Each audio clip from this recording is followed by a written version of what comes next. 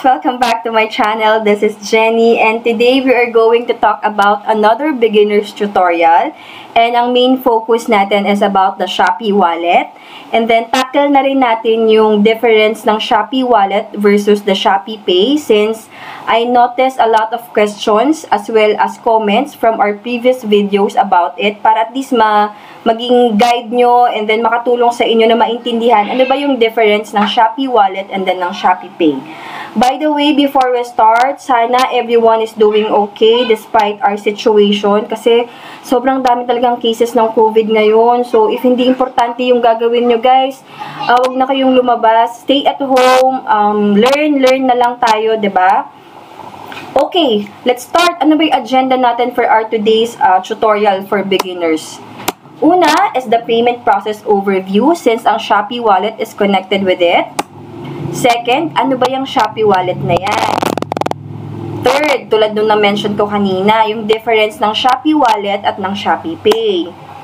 Tapos, paano nyo ma-check yung status ng withdrawal nyo?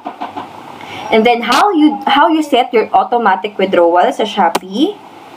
Papakita ko rin sa inyo kung paano kayo mag-change ng Shopee wallet PIN. And then, gaano ba katagal yung na magre-reflect sa account nyo once na nag-transfer kayo ng income from Shopee to your bank account. So, for sure, yung mga baguhang online seller sa Shopee, ito yung mga current questions nyo and we will discuss it one by one.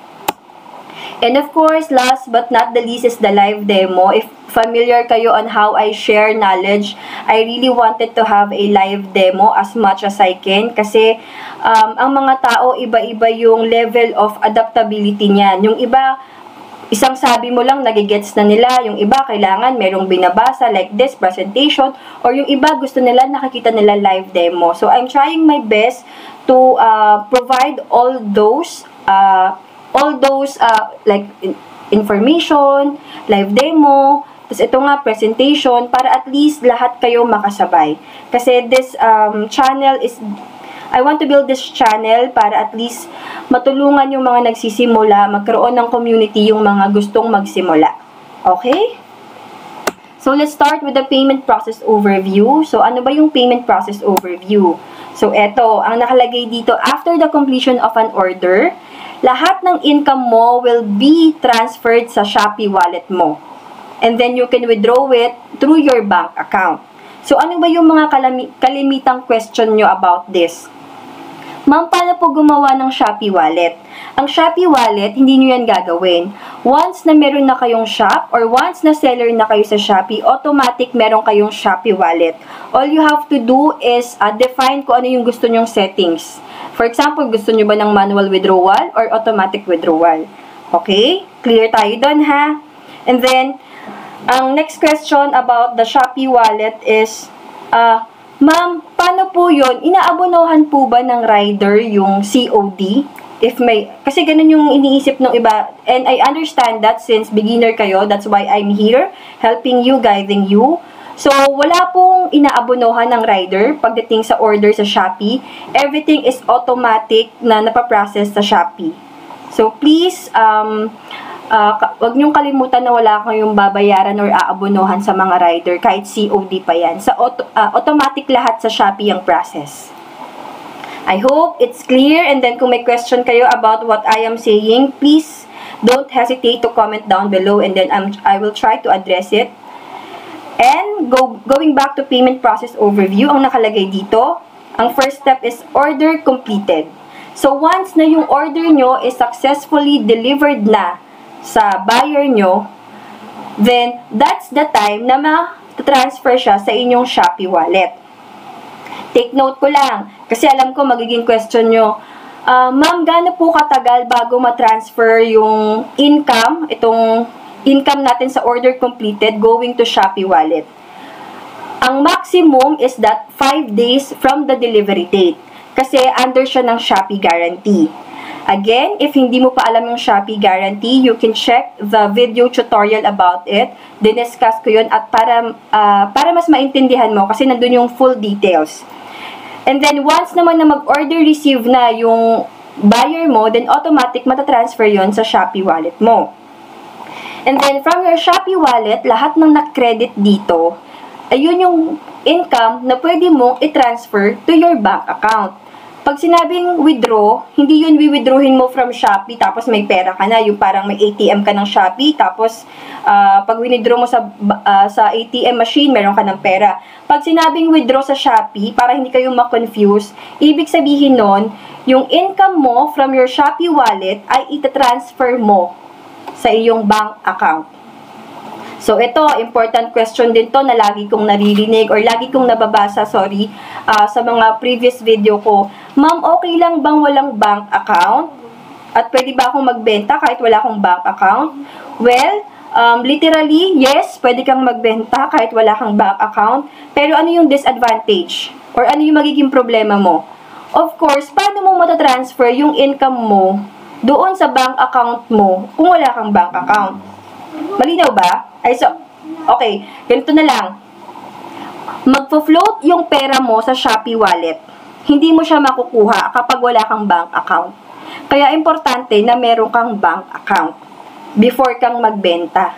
Meron sa BPI, yung starting ko sa BPI is ang 500 lang yung maintaining balance. So, you can check out BPI, BDO. Ayan, kasi mas madali yung process nila in terms of opening a bank account.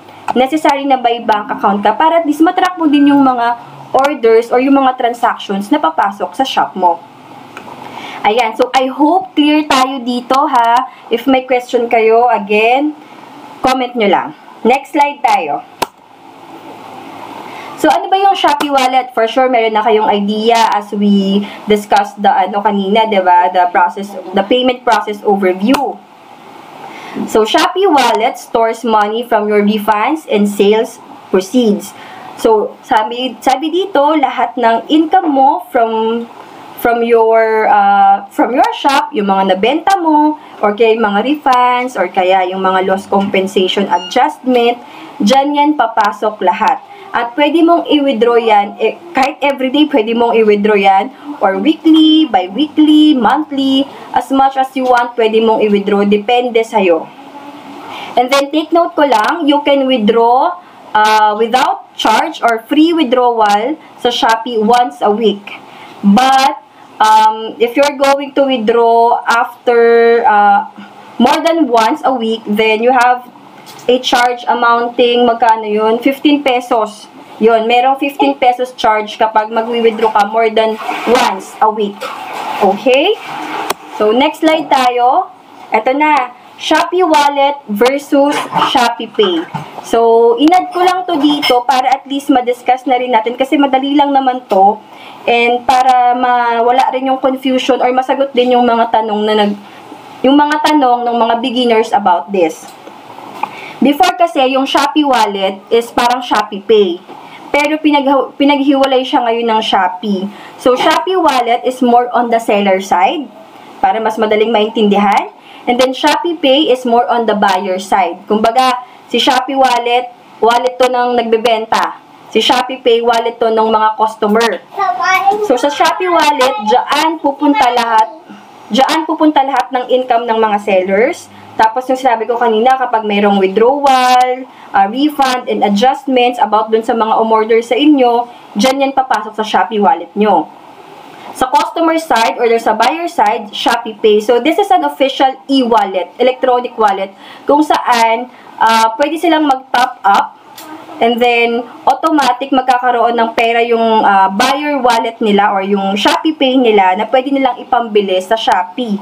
Sa Shopeepay, ang benefits nito sa mga customer is maraming mga free vouchers, mga discounts na available. Kasi pinopromote talaga ni Shopee na maging cashless ba. Tapos hindi na cash on delivery yung transaction sa Shopee. I hope medyo malinaw sa inyo and I'm trying my best na ipakita yung difference. Pero medyo clear naman siya seller wallet and then buyer e-wallet. Okay, let's proceed in our next slide. How to check the status of withdrawal. So, ito, pinapakita ko sa inyo dito yung step-by-step process. But then, I will, on the latter part of our presentation, papakita ko sa inyo yung, yung live demo. Ito, nilagay ko lang to dito para at least may guidance kayo, like I said earlier, kasi yung iba gusto nila nakikita nila yung step-by-step process. But later on, we will do this. Itong 1, 2, 3, 4, 5. Ito. Gawin natin to mamaya dun sa ating live demo. Kung paano tayo mag-check ng status of withdrawal. So, next slide is how to set your automatic withdrawal. So, sa Shopee wallet or sa Shopee, tulad nung nabanggit ko kanina, you can set your withdrawal manually or automatic. Kapag sinet mo siya ng automatic, pwede mo siyang iset ng weekly, ng bi-weekly, at ng monthly. Kapag sinabing weekly sa automatic, kapag automatic withdrawal ang sinelect mo, pag weekly, sabi dito, yung wallet balance mo daw, itatransfer nila sa bank account mo every Tuesday of the same day. So, ibig sabihin, kung Tuesday, itatransfer nila yan ng gabi. Gabi nila tinatransfer kapag automatic withdrawal. Kasi ang kinaibahan, si automatic withdrawal, same day nila tinatransfer yung pera. Pero kapag manual, kung kung withdraw ko siya ngayong araw, bukas pa nila itatransfer ng Shopee. So, yun yung pinagkaiba nila. And then, bi-weekly, meron ding bi-weekly na automatic withdrawal. So, parang, kumbaga, para mas mapadali, kinsenas katapusan yung sahod mo. Kasi, first and third Monday of the month. Parang, in layman's term lang, para mabilis ipaliwanag, di ba? Kinsenas katapusan yung sasahurin mo sa Shopee. Parang ganon. And then, monthly, every 16th of the month naman nila itatransfer. Every month yan, ha? Kaya monthly.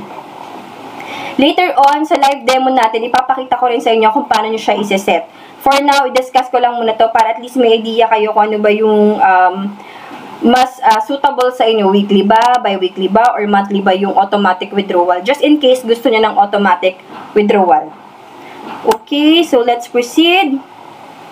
Ito, gusto nyo to. Alam ko, marami katanong nito. Gaano ba katagal matransfer yung pera from Shopee going to your bank account? So, ang nakalagay dito, for automated withdrawals, every Tuesday, the funds will be transferred to your bank account in the evening of the same day. So, yun yung sinabi ko sa inyo kanina. Kapag automatic withdrawal, on the same day, matatransfer ni Shopee yung income nyo. If you requested a manual withdrawal, so ito na yung manual na sinasabi ko, it will be transferred the next business day. So, kung tulad ng example ko kanina, ngayon ako nag-withdraw, bukas pa iti-transfer ni Shopee sa bank account ko. Eto, ang tanong nyo, the transfer funds should reflect on your account within 2 to 5 business days. Lilinawin ko lang kasi binanggit dito. Shopee will transfer the funds on the next business day. Baka ang iniisip nyo, nasa bank account nyo na on the next day. Hindi yun ganon. Ibig sabihin lang, tinransfer ni Shopee sa bangko yung funds nyo, pero si bangko, meron pa silang processing time, which is 2 to 5 business days.